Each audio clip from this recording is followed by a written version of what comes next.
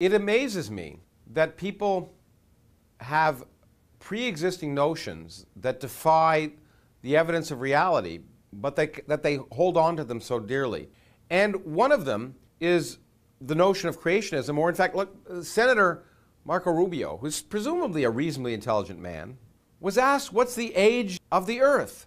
And ultimately, either because he actually believed it or he was trying to appeal to some constituency, had to argue that it's a big mystery, that somehow we should teach kids both ideas that the Earth is 6,000 years old and that it's 4.55 billion years old, which is what it is. If you think about that, somehow saying that, well, anything goes, we shouldn't offend religious beliefs by requiring kids to know, to understand reality.